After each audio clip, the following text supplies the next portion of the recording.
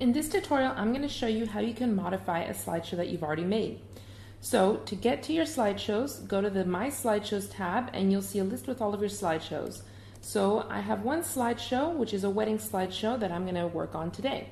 So I've selected it and now I'm going to come down here and click on the Edit button.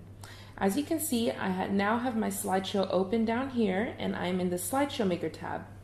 So within here, I can do several things. I can use the Photos tab and add more photos to my slideshow if I want. For example, I can take this one and drag it down here in between these two slides, and there we go. You can add more transitions, just drag them on top of the spaces marked with a T. You can add effects, text, animations, music, and so on.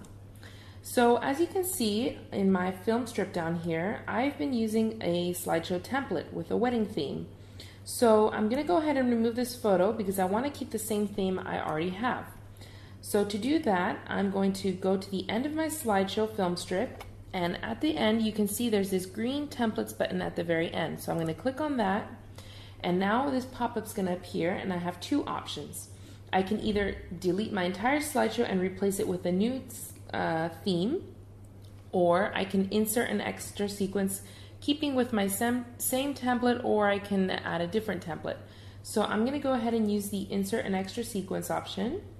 And as you can see, you can either add the sequence at the beginning of the slideshow, in between two slides, or at the end of the slideshow.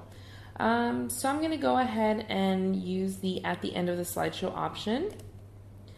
So now I can choose which template I want. So I'm going to look for the same one I already have. So I'm going to go ahead and scroll down and let's see where it is.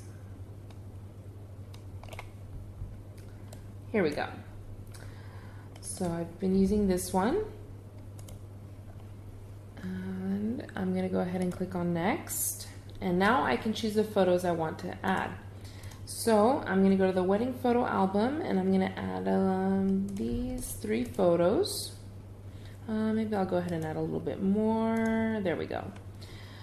And then I'll click on next, and now it's going to add another sequence with my same slideshow template. So there we go. Now if I scroll to the end, as you can see, I have a much longer slideshow and I have the photos that have now been added to the end of my slideshow. So now you know how you can make changes to a slideshow you've already made. Once you're done, make sure to hit the save button, and you can always go back and keep working on it whenever you want. Bye!